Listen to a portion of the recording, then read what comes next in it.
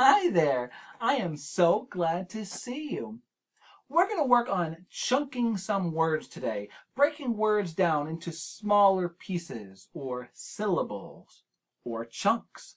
And the words that we're going to break down today all are animal names, animals who live in the rainforest. The rainforest is an area of our earth where there are lots of trees and lots of animals who live there. And the first animal lives all the way at the forest floor, and it's a snake.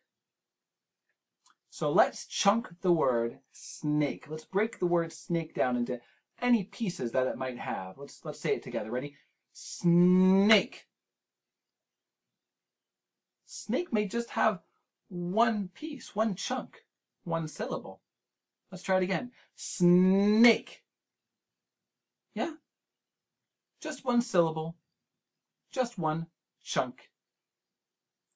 Let's move up in the rainforest, up from the forest floor to what's called the understory.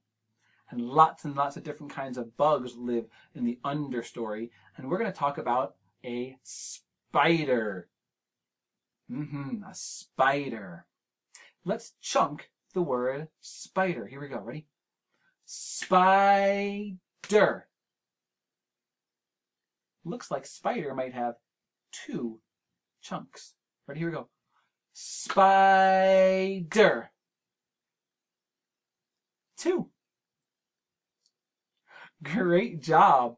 Let's move even higher up in the rainforest. Now we're past the forest floor, past the understory, up to the canopy.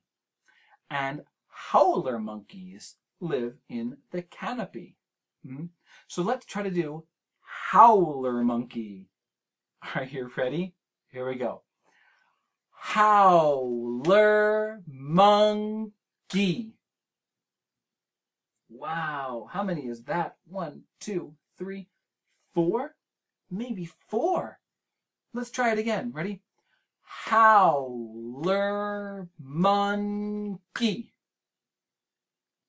4. That's incredible. 4 chunks in howler monkey. Let's go up to the very, very tippy top of the rainforest, the emergent layer. And butterflies live all the way high up above the trees in the emergent layer. So let's do butterfly. Here we go. Butterfly. 3.